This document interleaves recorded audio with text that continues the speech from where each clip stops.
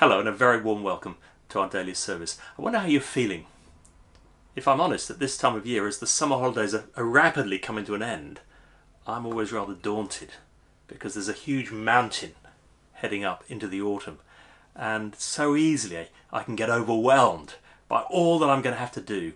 Well, that's a very good moment to stop, as we try to do in these daily services, and to look away from ourselves and to look up to the great God who is lovingly in control of all things.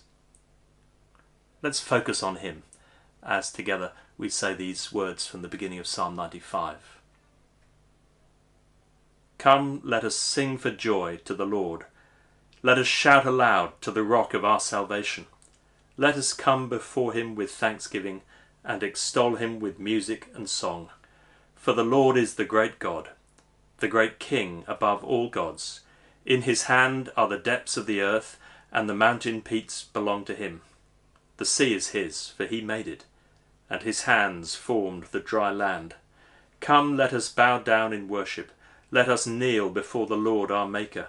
For he is our God, and we are the people of his pasture, the flock under his care.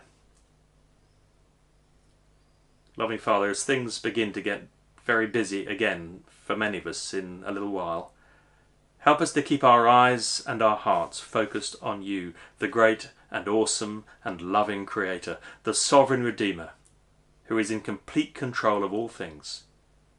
Keep us living for you and always praising you. Amen. This week we've been looking at some verses from the beginning of Romans chapter 1, and we're now going to say together a creed based on that part of the Bible. Together we say, we believe in God the Father, from whom grace and peace proceed, whom we serve with our whole heart. We believe in Jesus Christ, as to his humanity, born a descendant of David. We believe in the Holy Spirit, by whose power Jesus was declared to be the Son of God through his resurrection from the dead. We believe in Almighty God, Father, Son, and Holy Spirit. Amen. Today we're looking at Romans chapter 1, verses 14 to 16. I'm going to read those verses now. I am a debtor, both to Greek and non-Greek, both to the wise and the foolish. That is why I am so eager to preach the gospel also to you, who are in Rome. For I am not ashamed of the gospel, because it is the power of God that brings salvation to everyone who believes, first to the Jew, then to the Gentile. You're probably familiar with the so-called I am sayings of the Lord Jesus. They're found in John's Gospel. I am the bread of life, I am the good shepherd, and so on. Here we find what some have called the I am sayings of the Apostle Paul. 3 times he says, I am, I am, I am. Just look at them. Verse 14, I am a debtor, both to Greeks and non-Greeks, both to the wise and the foolish. I'm a debtor. He's talking about the obligation he senses deep within him, given by God. An obligation to share the gospel with everyone, of whatever ethnicity, Greek or non-Greek, of whatever type, wise or foolish.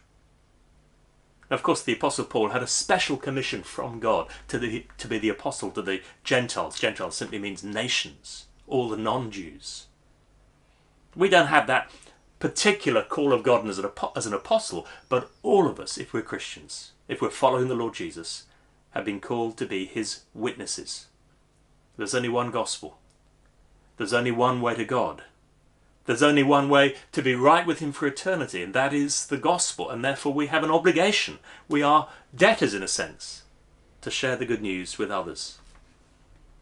Just imagine, in the early days of the pandemic, someone very quickly found a COVID vaccine and just kept it to themselves. That would be unthinkable, wouldn't it? No, they'd have an obligation to share it with the world. And of course that obligation wouldn't be a burden. It would be a great joy to say, I found a cure. And so it should be, not just an obligation, but a joy for us to share the good news with others. Paul says, I'm a debtor. Next, I am eager. Verse 15. That is why I am so eager to preach the gospel also to you who are in Rome. We've got in Jesus Christ, in the gospel, the best news in the world. What a privilege to share it with others. I used to be a very quiet teenager. And then I met Jesus. And I discovered the wonder of the gospel. And I found my mouth was opened. I wanted to tell people about him. I wish that same eagerness had always been there in my Christian life. If we don't share the good news of Jesus with our family members, our friends, our neighbours, our colleagues, then who will? Let's be praying that God would give within us a deep desire, an eagerness to spread the good news of Jesus to all people. Well, we're often held back, aren't we? And one of the things that holds me back is I'm worried, what will they think of me if they know I believe all these things? Which leads us to the third of the I am sayings of Paul. I'm a debtor, I'm eager, and then third, I'm not ashamed, verse 16. For I'm not ashamed of the gospel, because it is the power of God that brings salvation to everyone who believes, first to the Jew, then to the Gentile. I am not ashamed. Catherine the Great, the Empress of Russia, used to have a wig, but she was so embarrassed about this she didn't want it to get out that she locked her hairdresser in her palace for 3 whole years so he couldn't get out and gossip. And it feels as if sometimes we are so embarrassed about the good news of Jesus. We don't want people to know that we're really committed to Jesus, that we keep the gospel locked up, as it were, in a cage in our hearts rather than letting it out. Maybe part of our reticence is we're worried that the gospel feels a bit weak. We just assume if we told people about Jesus and the good news of Christ and him crucified, others would just dismiss it. They'd never believe it. And that holds us back. But remember, this gospel is the power of God for the salvation of everyone who believes. It's got mighty power. It transformed Paul from an oppressor and persecutor of Christians to the man who went around the known world proclaiming the good news about Jesus. It changed his life. It's changed my life. It's changed your lives. It can change our friends' lives as well. So let's pray for God's help to get it out, and so that we too can say what Paul says, I am a debtor, I'm under obligation, I'm eager, I am not ashamed. With these things in mind, let's spend some time praying. Let us pray. In the quietness of our hearts, let's begin by asking God to work in us so that we might share that sense of debt and of eagerness, that we might not be ashamed of the gospel.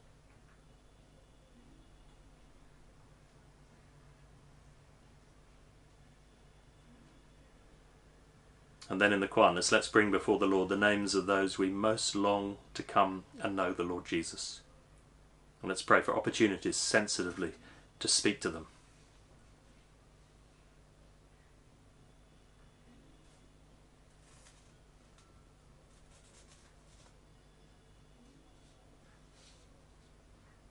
And now 2 prayers for evangelism.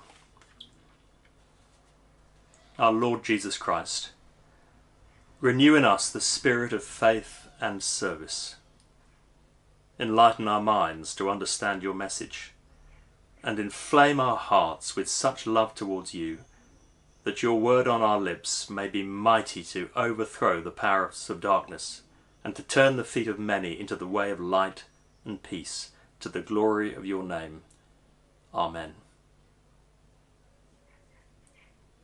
Show us, O Lord and Master, how we may effectively present the wonderful news of the gospel to those who don't know you. May your Holy Spirit fill us with love, and grant that our lives as well as our lips may so commend you to them, that they may come to find in you the way to the Father, the truth that sets them free, and the life that is life indeed, for the glory of your name. Amen.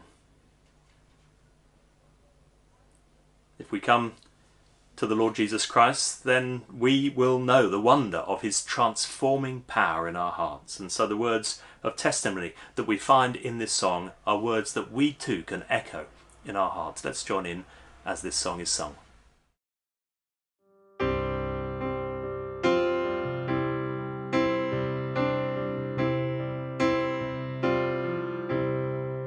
I once was lost.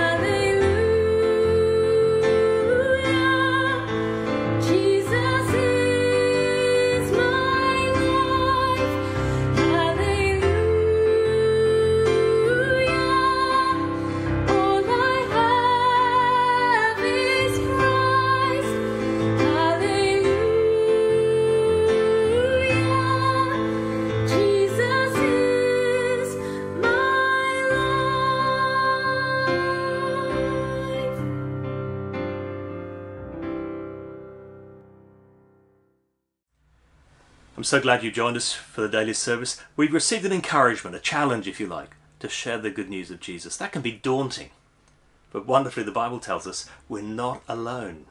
Listen to these words that Jesus promised to his disciples just before he ascended into heaven. All authority in heaven and on earth has been given to me. Therefore go and make disciples of all nations, baptizing them in the name of the Father and of the Son and of the Holy Spirit, and teaching them to obey everything I have commanded you. And surely I am with you always, to the very end of the age. Well, as we face the daunting nature of everything getting it going again in the next week or two, let's be hugely encouraged by that great truth. Jesus is always with us. And may the blessing of God, the Father, the Son, and the Holy Spirit be with you and all those you love, now and forevermore. Amen.